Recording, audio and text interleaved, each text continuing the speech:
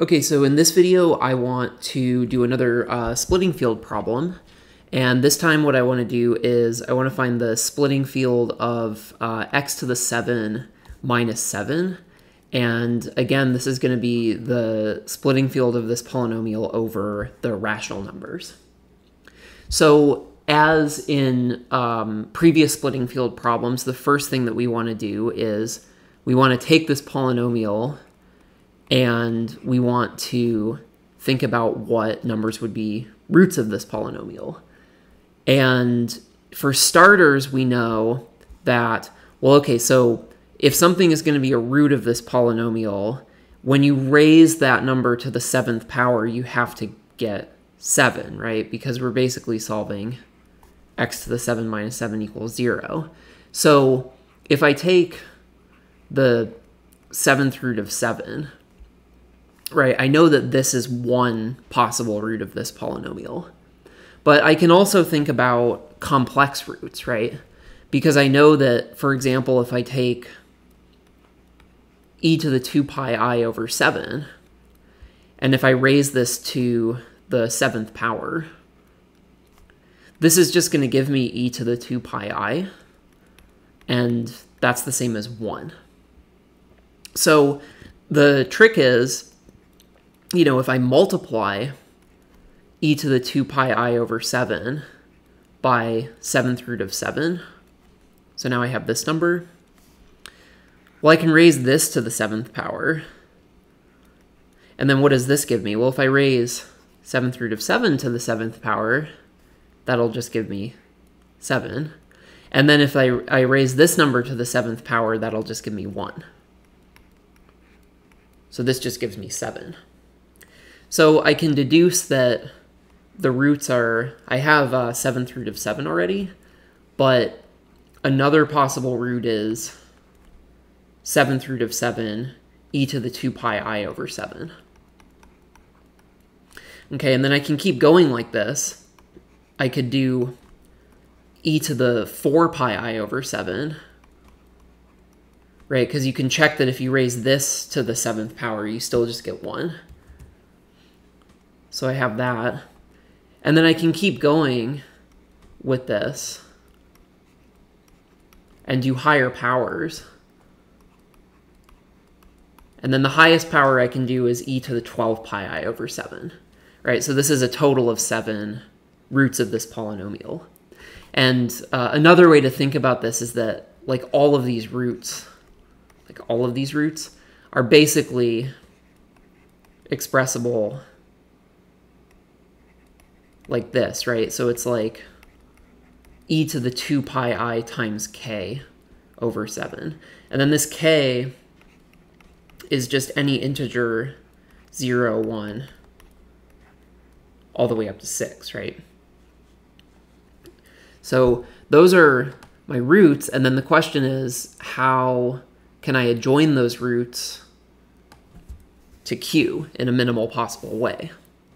So what field extension of Q can I take that includes, so I want to have Q adjoin something, and whatever I adjoin, I want my resulting field to include this number.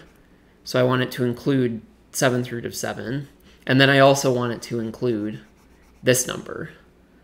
So I'm going to claim that the minimal possible extension that does that is this extension. So just adjoin 7th root of 7 and then adjoin e to the 2 pi I over 7. Because if I adjoin this, then I'm also adjoining all of the powers of it because I have closure under multiplication. And then if I adjoin this number, then I also have the product of these numbers. So this is definitely a field extension that includes all of the roots. Remember, we're trying to find the splitting field of this guy, right? And then I'm also going to claim that this is the minimal field extension that does this, right? Because if I just had Q adjoin 7th root of 7, well, this isn't really enough because this doesn't contain any purely complex numbers. or any complex numbers. So I know that that's not going to work.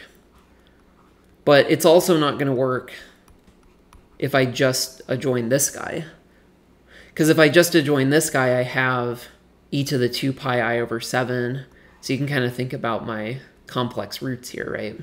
So like I have e to the 2 pi I over 7, which is roughly like right there. And then I have powers of that. So I have e to the 4 pi I over 7. I guess that's like right here somewhere. And then I have higher powers of that. So that gives me some complex numbers, but it doesn't seem like it'll give me an irrational number. It won't give me this number. So I do need to adjoin both of these. And so I'm going to claim that this right here, this actually is my splitting field. So we're done with that part of the problem. Scroll down a little bit here. And so now we want to think about what is the degree of this field extension. Because we have the splitting field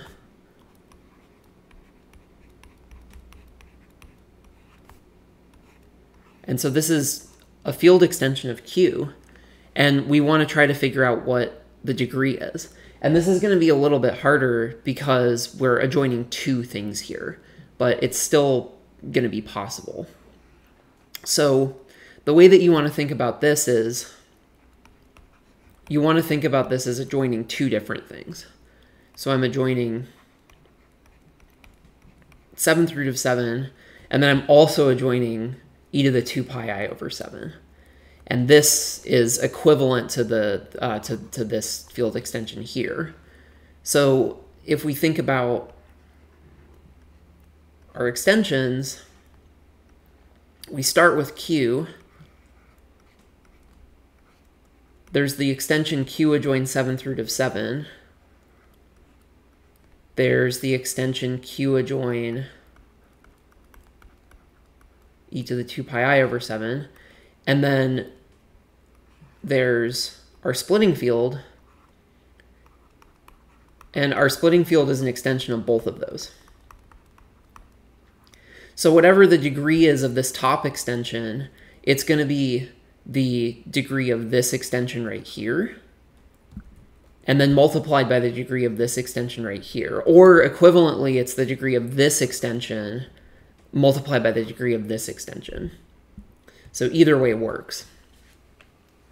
So we want to ask, what is the degree of this extension right here? Well, it's going to be the degree of the minimal polynomial of 7th root of 7. So we want the minimal polynomial of 7th root of 7. So what is that? But we already kind of thought about that, right? Because the polynomial that we started with, right? So we started with this polynomial right here, x to the 7 minus 7. And this is actually an irreducible polynomial. So x to the 7 minus 7 is an irreducible polynomial.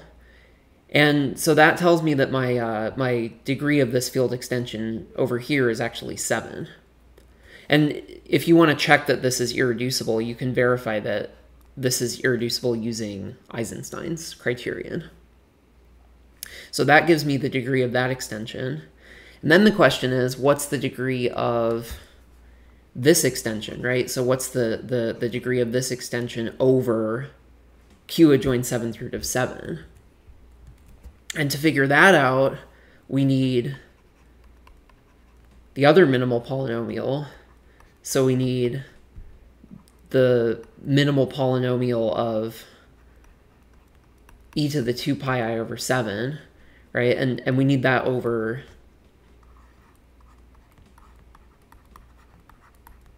this field.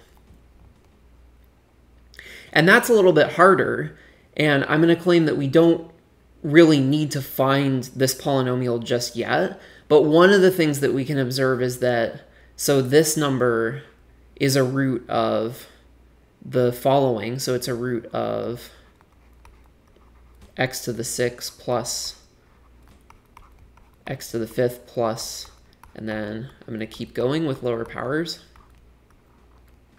So it's a root of that.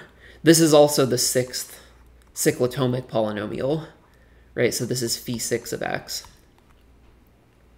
And so because it's a root of this polynomial, whatever the minimal polynomial is will have a degree that's less than or equal to this, right? So this is a degree 6 polynomial. So whatever the degree of this field extension up here is, it has to be less than or equal to 6. So we're almost done. The last thing I'm going to do is I'm going to come here and I'm going to ask what's the degree of this extension. So we found the degree of one of the other extensions, right? But now I'm asking what's the degree of q adjoin e to the 2 pi I over 7 over q. And that's actually significantly easier because I have this cyclotomic polynomial, right? So I know that e to the 2 pi I over 7 is a root of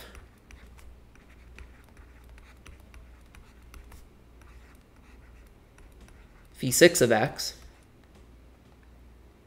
And I know that phi 6 of x is irreducible because there's kind of a general result about cyclotomic polynomials, which is that cyclotomic polynomials are irreducible over Q. Okay, so they might not be irreducible over other fields or extensions of Q, but they're irreducible over Q. So that tells me that this polynomial here is irreducible over Q. So the degree of this extension has to be 6. Okay, so we're almost done. We just need to recap what we know so far. So we know that we have Q and we have this extension, right? So we have Q adjoin 7th root of 7. And then we have Q adjoin e to the 2 pi I over 7. And then we have our goal field, which is 7th root of 7 e to the 2 pi I over 7. And we figured out that this extension is degree 7. We just figured out that this extension is degree 6. And then we figured out that whatever the degree of this is less than or equal to 6. So if we put all of this together, what can we say? Well, the degree of the whole big extension that goes down the middle is going to be divisible by these two degrees, right? So it's going to be divisible by 6 and it's going to be divisible by 7. But if it's divisible by 6 and it's divisible by 7, it has to be divisible by 42, right? And there I'm just using that 6 and 7 are relatively prime. So possible degrees of this total extension, possible degrees are, well, there's 42. It could be something bigger. It could be 84. The next one, I guess it could be 126 and so on, right? But on the other hand, we know that this degree is less than or equal to 6.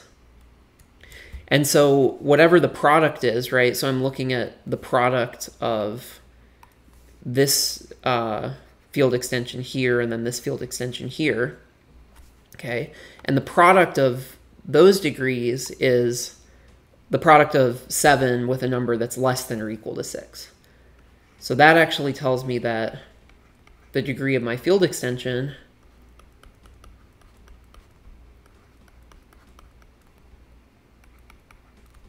is equal to 42, right? Because I know that it can't be bigger than 42, which is 6 times 7, because I know that this extension has degree less than or equal to 6. Okay, so that finally tells me that this is the splitting field of my polynomial that I started with, And then I know that the degree of this as a field extension over Q is equal to 42. And that's it. Thank you very much for watching.